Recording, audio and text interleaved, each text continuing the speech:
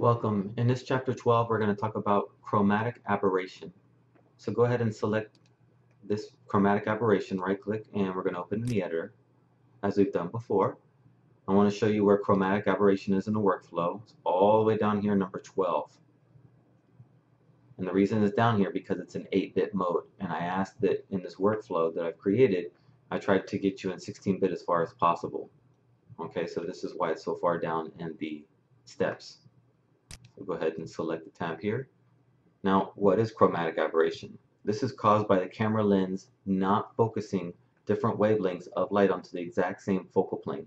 It's visible as color fringing around contrasty edges, and it occurs more frequently around the edges of the image frame and wide-angle shots. So let me show you here. As you can see, it's layer 1, so you know that this is an 8-bit, as also shown here. Okay, so what I do is well, let me show you first. My bad. So let me zoom 100% here. Double click the zoom tool. As you can see here, press the space bar so it changes in the hand so I can move it around. See the little purplish blue cyan kind of look here? This is chromatic aberration. You can see on this side, oof, horrible. So how do we fix this?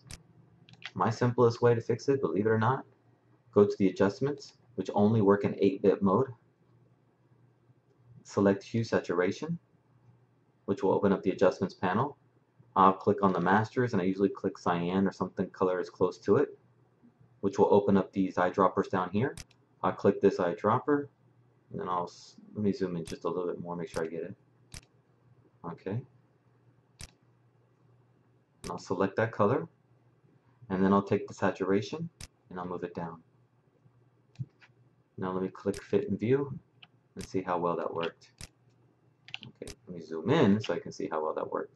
In order to see that, what's great about adjustment layers is they're non-destructive, and I can just click the eyeball, the visibility, and see the before, after, before, after. So as you can see, chromatic aberration is easy to fix.